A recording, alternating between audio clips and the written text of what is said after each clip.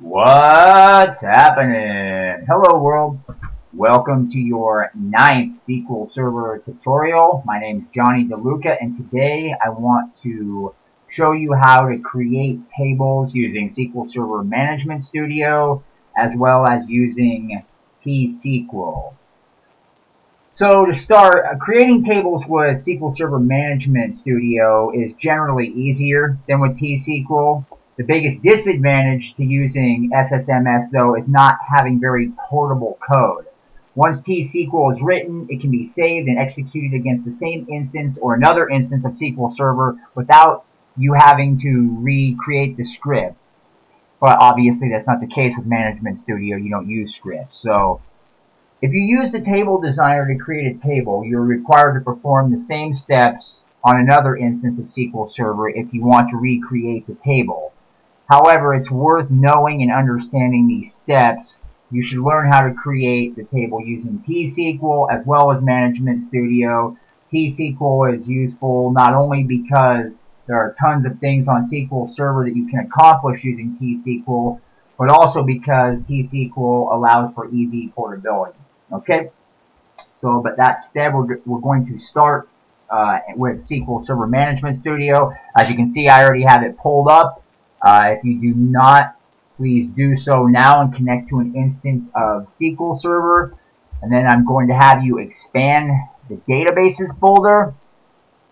And then we're going to go here to my first database. That was the database I had, the very first database I had you create a few tutorials back. We're going to expand this. We're going to security, and what we're doing is we're creating another schema, just like we did in the last tutorial I did on schemas. If you remember, I had you first create a schema using Management Studio, and I believe it was marketing I had you create, and then I had you create using my database 2, the second database I had you create a few tutorials back. I had you use a T-SQL script that created the marketing schema as well as the human resources schema. So it did two. So what we're doing now is we're just finishing, we're doing the human resources schema for my first database. So now that we're here, I want you to go and right click on the schemas folder, new schema, just like last time. Let's call this human resources. And then DBO. And then we're going to go ahead and click OK. Okay, and then from here, now we're going to create the table. We're going to go new table. Alright. And then here in the column name, we're going to give this, we're going to call this address ID. Alright. And this is going to be an integer data type. So we click here, we see this drop down comes down, and we have all these different data types to choose from. So let's go ahead and find integer. Alright. Now we want to uncheck the allow nulls box as well. Now for our next step, we're going to go here to the column properties. We're going to scroll down until we see identity specification. We're going to expand this. This is what we want here is identity. We're going to click on this, and we're going to change this to yes. Alright, we're good to go there. Now we're going to go back up here to where we were designing the table, and we're going to do the same steps all over again. We're going to create street address 2, then city, then state, then employee ID. So, or street address 1, then 2, or you'll see. Alright, and then we're going to select varchar. Some people call this varchar. For our data type, we're going to change this guy from 50 to 125. We're going to uncheck that. Then we're going to go here, street address 2.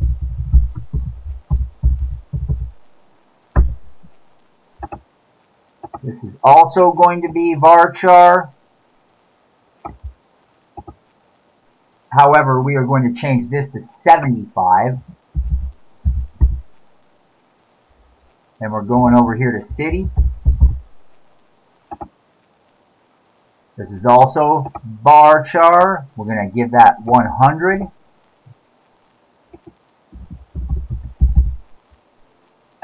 State. State is a character type.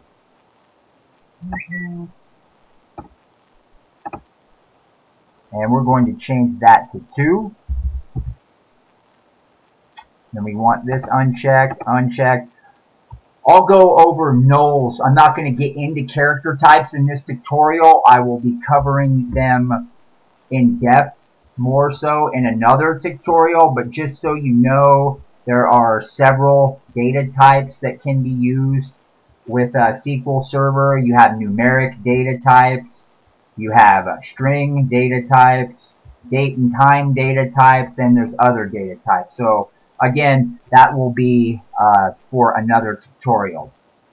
Anyways, and now finally we have employee ID. An employee ID is an integer type. There we go. Alright.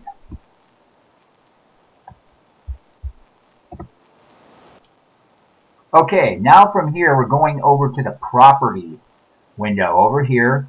And right here you'll see it says schema and it sets the database owner. We're going to click this, the drop down is going to come down and we're going to select human resources for the schema that we want.